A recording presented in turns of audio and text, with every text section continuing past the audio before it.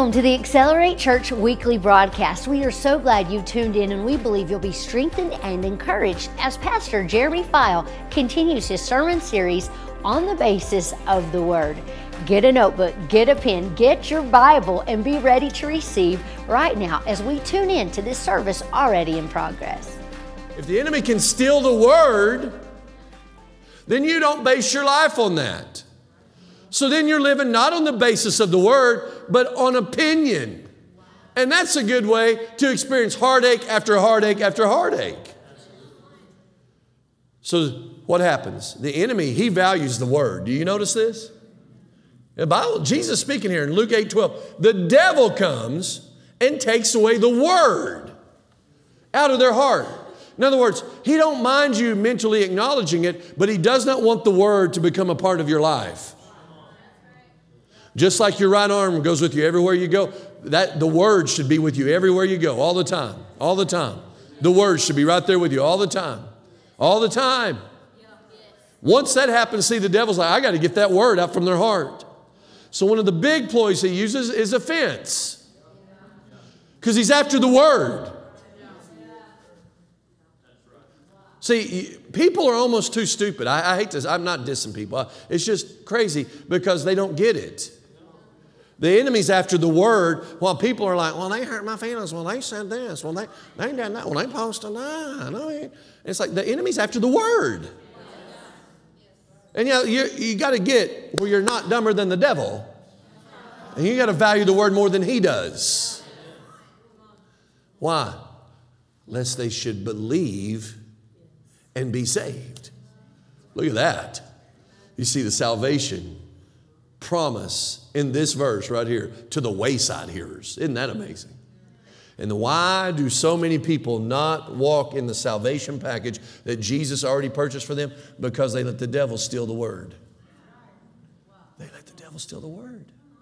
So you get out here in life, you listen to the wrong voice, and here's what happens.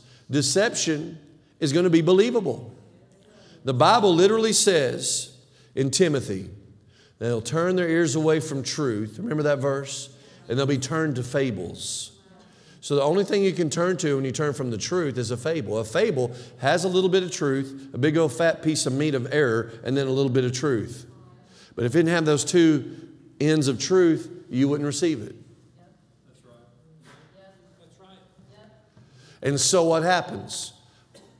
When the devil comes to steal the Word, he's going to come in a way you're not expecting. Not with the pitchfork, not with the horns and the red ponytail suit. He's going to come with a little bit of truth, mixed with some error, mixed with some truth. And you're like, yeah, but that's pretty convincing. That's pretty good. That's very believable. But it's deception. And I'm telling you what I said Wednesday night is true. Diverse seeds will corrupt your field. You have too many voices speaking into you, you're going to have people and you don't even know what they believe. So you don't even know what they believe. People live this way all the time. I'll just go to church whatever I feel like going. Well, do you know what that guy believes? Well, no, I'm just getting to know him. Well, I get amazed by it. I'm not being weird. I'm just telling you. You might forget that I've been in this city since 1995. I know at least 25 other pastors here. I'm not trying to be rude, but all I'm trying to say about it is, no, they're not my best friends I hang out with all the time. But when you pray with some of them and you hang out with some of them, you get to know what they're like, kind of like when I hang out with you. And I get to know what their influences are. And as I've continued to grow in my walk with God, I start realizing they don't have the same father influences I've got. They don't have the same spiritual fathers, the same DNA I've got. They don't have the same upbringing of the Word, that the Word is it. They just start going by what they see out here. Not everybody, not all of them. There's good ones here, but what I'm saying is this. You just got to be careful. If it's that way with pastors, then it's that way with Christians. What's amazing to me, though, is just people don't even act like this verse exists. What is the devil after? The Word. So, in partnership class yesterday, I start out in partnership class, and I'll refresh your memory for those that hadn't been through it in a while. We are a Word church at Accelerate Church. That's the very first thing I say. Why? Because if you really want to sum this church up, we're pointing people to the Word. That's it. The Word. Follow the Word. Follow the Word. If this is the last time you ever hear my voice, please follow the Word. I've told people that when I knew they're leaving, I said, if this is the last time we ever talk, follow the word and we'll see each other down the road somewhere. All you got to do is follow the word. Because whatever things you can't control, this may be the last time you hear me. Hey, guess what? Follow the word. We'll see each other someday. If you really want to just sum this up, follow the word. Yeah, but I'm dealing with, who cares? Follow the word. Follow the word. And watch what happens. If you believe it, you're going to be saved from any situation. The ones that are on the rock, Luke 8:13, Jesus speaking, who when they hear, so they hear the word too. Wayside hears, rock ground hears. See, this tells me something. You being here hearing could be the most dangerous thing you do. It's not a guarantee that just because you're here, even shouting amen or writing notes, that the word's going to take root in you. Now, I will say this, since I brought up notes, one way for them to get rooted, the word to get rooted, is to take notes so that you go back and meditate on this day and night. That's what you're supposed to do with this book of the law, the Word of God. Meditate on it day and night. Let it sink and get down deep on the inside of you. Well, that's someone that's going to end up being a legit Christian that will do that. These Christian lights, they hear real light. The Word doesn't really take deep root in them. It's real light. It's kind of like my grass that looks burned out. Because the roots hadn't got down deep. If you don't remember, I moved a couple years ago. I told that story. I moved to all the grass was green. It was amazing. But I asked the previous owner, who's a great, great man, I said, hey, how'd you get so green? Well, I watered it all night long. Well, I go talk to the grass expert, which is not me, but down at the Red Barn on Coulter Street. And the guy says over there to me, he says, well, the root system is not going to be good if you water it all night long. In fact, what you're going to see is it dry up. And I saw it dry up, and I said, oh, no. He said, you got you a good 3-year work ahead of you to get the root system healthy again. I said, isn't that interesting? Wow. Well, why are you bringing that up? You're talking about your grass again, preacher. Well, because the Word of God is eternal in nature. Grass withers, but it's amazing. People know more about how to get their grass to grow than they do how to get the Word to grow. But I'm going to tell you this. It's got to get rooted in you. I'm talking deep. Can't be this shallow stuff. Look, the ones on the rock, they hear, they receive the word with joy. So far, so good. I heard somebody years ago teaching all this, and they said, that's why. They didn't say it like this, but this is what they were implying. You shouldn't be joyful when you hear the word. I think you should be joyful. That part's good. You ought to be excited to hear the Word of God because you know the power of the Word of God. The joy is not the problem. It's the no root. No root. So the Word never takes root. Never becomes a part of them. They believe for a while, but in the time of temptation, King James, adversity, tribulation, pressure, they fall away. Isn't that something? So that means, you can be here, amen. You can be, yeah, I'm home to the Word. But we'll see when the pressure's on what you're really made of. Verse 14. Now the ones that fell among thorns. I'm not trying to depress you today. Jesus is speaking this for a reason. The ones on the thorns, they heard. They all have that in common. They go out. They're choked with cares, riches, and pleasures of life, and bring no fruit to maturity. Now, I just want you to meditate on this verse before we move too quick. Notice it's going to take time to bear fruit in the kingdom. Accelerate Church has opened its doors to a second location located at 1300 East Central Avenue in Amarillo. The Word of God is thundering forth every Sunday morning at 10 a.m. and every Wednesday evening at 7 p.m. from seasoned ministers here at Accelerate. If you live in the area, we invite you to join us for power-packed services each week and bring the entire family. We have something for the little ones too. God is building strong families, and we would love for your family to join us.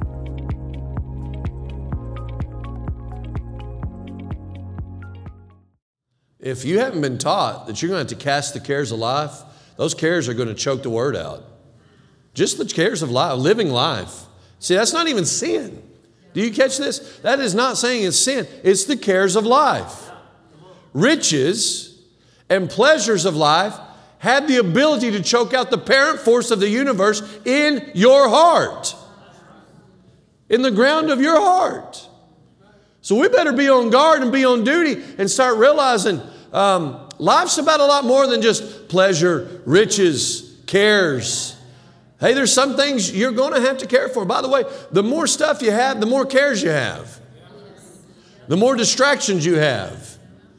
And what do you think the enemy will try to use those things for? To keep the word from taking root in your heart. Because once the word takes root, it's over for him. That makes me want to laugh. Once the word takes root, you start bringing forth fruit to maturity. Once you say, I'm absolute, not moving from this word. I don't care who it separates me from, who it puts me with. I'm sticking with the word. Get ready, because you're going to start seeing fruit. Bloop, bloop, bloop. Popped out another apple. Praise God. Why? Because you didn't quit. The temptation to quit is to get all the fruit out of your life. When you face the King of Kings and the Lord of Lords, all he's looking for is fruit. What did you do with this stewardship of life that I gave you? What did you do with it? What have you done with it? Think about that for just a minute. Luke 8, verse 15. But the ones that fell on good ground, say it again by faith, that's me. That's me. They have heard the word. So you're in the right place at the right time. You're hearing the word. So far, it's the same as all the others. But they hear the word with a noble and good heart. They keep it. And they bear fruit with patience. That means consistency, constantly the same. Whew. That means year after year, you bear fruit. I'm reminded of Psalms 92 because I taught it in class yesterday. It says that you'll be like the cedars of Lebanon. You'll be like a palm tree. And what will it do? You'll bear fruit in old age, and the fruit gets sweeter. Glory to God. This is what happens when you keep letting the word have a place in your life. You start bearing fruit, and let me tell you, it gets sweeter as the days go by. Glory to God. I'll take that for me. I'll let you catch up on the recording on that and shout that. Verse 16. No one, when he's lit a lamp. See, people, well, now he's talking about something different. No, he's not. This is interesting to me. No one, when he has lit a lamp, covers it with a vessel or puts it under a bed, but sets it on a lampstand. Let me tell you something. The word should be the thing you're known about. That's why I've told that story about the guy that, he had a problem with me. He heard me preaching on the radio. He said, I tell you your problem. All you are is the word, the word, the word, the word. And I said, thank you. And he said, it's not a compliment. Well, okay. I'm sorry you're dissing me and I'm taking it as a compliment. But I have to say, when I read this verse, I start realizing the word's got to be the forefront of everything I'm doing here. The entrance of his word brings light.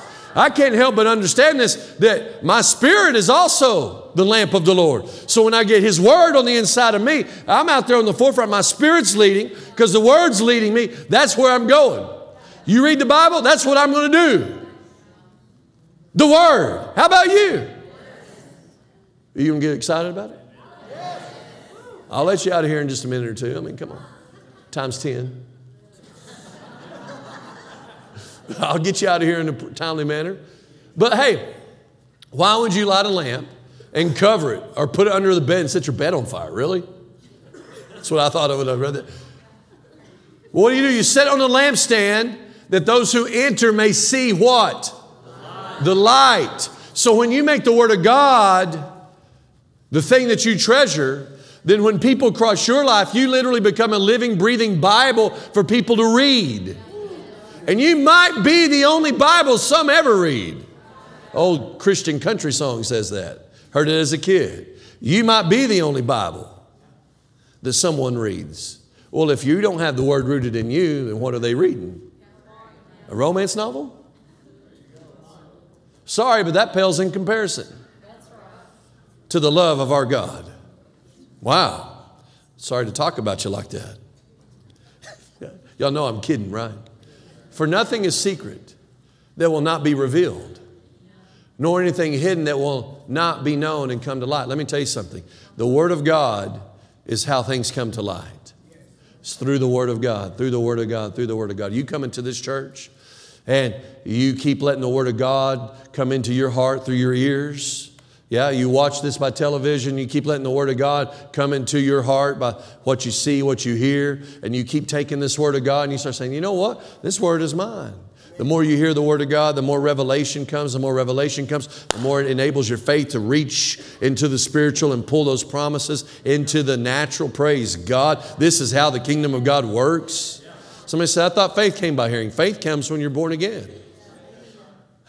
Ephesians 2:8. Everybody focuses on the grace and not the faith. By grace, you have been saved through faith, and that not of yourself. What? What faith? Not of yourself. But it's the gift of God given to you at the new birth package. There it is right there in Ephesians 2. People always focus on the grace part. They miss the faith part. It's been given to you at the new birth package, but that don't mean you're working it out. It's like a muscle. And you know, we all have biceps. They're all different shapes and sizes up in here, depending on how we work them out. That's right. See, somebody said, well, God's given me the faith He's given. No. For the gift that He's given you a measure of faith. But the measure of faith in Romans 12, where it says that, is not talking about salvation faith. That faith comes at the new birth package. And you're going to have to hear the Word, hear the Word, hear the Word, hear the Word, hear the Word, hear the Word, hear the Word, hear the Word. Why? Revelation then hits your life. You say, wait a minute, that applies to me. That's mine. Once you do that, see, that enables, activates, for a better way of saying it, your faith now says, I'm taking that. It's mine. And nobody can talk you out of it then. Glory to God. But you got to hear the Word. Hey, study your Bible. There's no one anywhere that was rebuked for doing the Word. The very first time we came to check out Accelerate, I believe my husband came with me that very first time, and I knew that that's what I wanted. I knew that's where I was called. So me and the kids continued to come back every Sunday and every Wednesday. I remember women were thinking that I was this single mom because my husband wasn't there, but I remained faithful and I kept coming. I would say at that point, our marriage was rocky. I know that had we not stopped or started coming to church, I wouldn't be married today. That was something that I didn't ask him and wake him up every morning and say, you coming this time? Or, you know, Wednesday, you coming today? I just kept coming and I'd say, hey, we're going to church, see you later. And like I said, I remained faithful. I prayed for him. And it was like this one empty seat, like one day he's gonna fill this seat.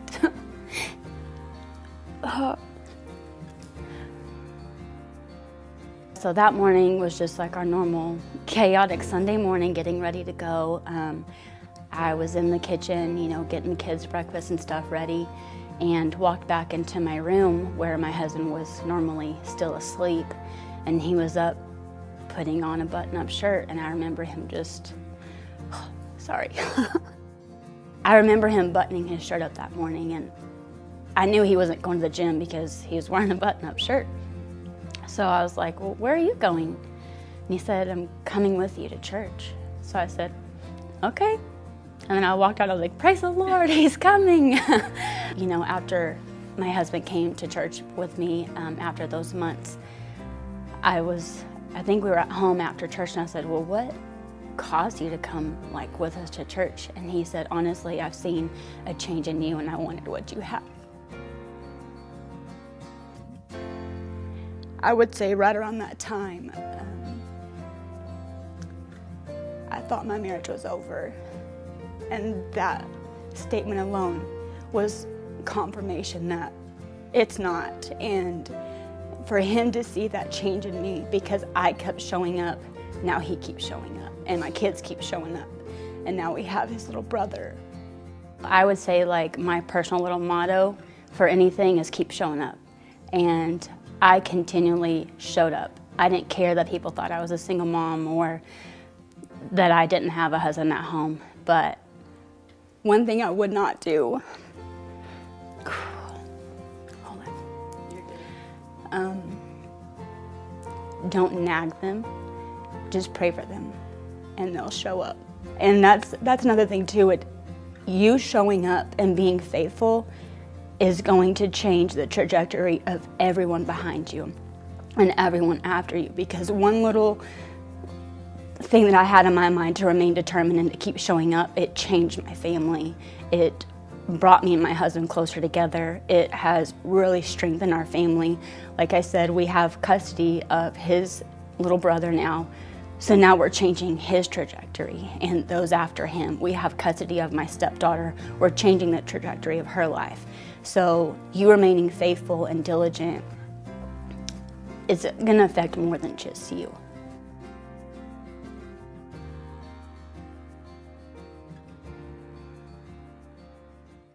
No one's ever caught a rebuke for doing the word. But there's a lot of them in here when they didn't do the word. Wow.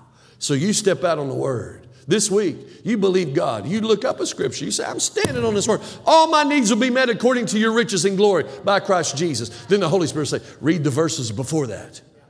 So you'll read the verses before that and you realize, oh, I've got to give. I've got a partner where God called me to give and partner. And then God will meet all my needs. Glory to God. Then you stand on it. See, but the more you hear this, the more all of a sudden the light's going to come. It's like the light bulb comes on. Wait a minute. All my needs are supposed to be met according to his riches, not according to my need. Right. See, your need doesn't move God. Your partnership where God tells you to give, that moves God because that's faith. And why is that faith active? Because somehow you got revelation. I'm telling you, it's what happened to me. I've got witnesses. My wife and Garrett are two in this story where I'm at pastor's conference in Michigan several years ago. And I've told this story before, but I was struggling. We didn't have that much in the account. Not very much. Just enough to clear what I felt like the Lord told me to give, which was $10,000. And I was like, now I'm having this internal struggle, but your spouse knows you better than anybody. I said, your spouse knows you better than anybody. And so I lay down and Aaron's like, what's wrong? Something's wrong with you. I'm like, oh man, reading me like a book again. Nothing, baby, nothing's wrong. She said, what's wrong? Well, I feel like the Lord told me to give 10,000. Well, do it. The hotel room's so joyful. I said, yeah, but we don't have that much. I mean, we have 10,000, but we don't have much more than that. I don't know if you know, but run a church, you got to have some money. So I was like, well, I'll ask Garrett. He's the budget guy. Maybe he'll say no. So Garrett, let's go hang out for a minute. Take me over here. I need to run this errand. I said, hey, by the way, I feel like the Lord told me to give 10,000. He said, well, Pastor, I brought an extra check. I said, wow. No resistance at all. I at least thought he should say, well, we're building an emergency fund and we're doing, But instead he's like, if the Lord told you to do it, Pastor. I see this is, the reason I take you through this is because you're going to go through things like this. And the amounts may be different. Don't worry about the amount, okay? That's where I was at the time, okay? And this was a big pill for me to swallow. I mean, it's like taking a vitamin when I was a little kid. I remember Dad would take those vitamins. I tried to take it, almost got choked on it. That's how I felt that day. I'm like, oh, Lord Jesus, help me. I got people whose livelihoods depend on me making payroll that week, right? You understand that? So I'm sitting here like, well, probably sweating bullets. But I finally said, write the check. Because I knew it was God. And I'm telling you, I promise you, not even a minute goes by, Dr. Barclay calls my phone. Jeremy, said it just like that. I said, yes, sir. The Lord told me to have you receive the offering tonight. Why did the Lord tell him to have me receive the offering? Because the Lord was testing me to see, will you obey my voice? When I speak to you, do you hear me? I heard him. I knew it was God. I ran it by my wife. She knew it was God immediately. Go do it. Run it by Garrett. Usually my budget guy. Hold up, Pastor. Slow down, Pastor. What happened? Well, I got the check, right? I said, write it. And I'm telling you, since I did, there's a release in the Spirit. Now, since that time, it's been breakthrough after breakthrough after breakthrough. There's been no stopping. You talk about locomotive, the blessing of the Lord is on this ministry. And those of you that just became partners and those of you that have been partners, let me tell you, that anointing's on your life. And I don't care what it looks like right now. Breakthrough is the season we're in right now because souls are on the line and Jesus is calling to the highways and the hedges. Time is short. You got to come into the kingdom. You got to be made right with God. I'm letting you know that right now. Praise God. I look at it and I say, man, look what the Lord has done. Just look at what the Lord has done. It's not because I'm a genius. It's because He's the genius. I'm nothing but a boy from the sticks of Wheeler. But I'm not going to be dumb and miss what God said to do. I'm going to listen. And I'll tell you right now, you come here, the one thing that's going to be predominant is the Word of God. Because I think about this scripture.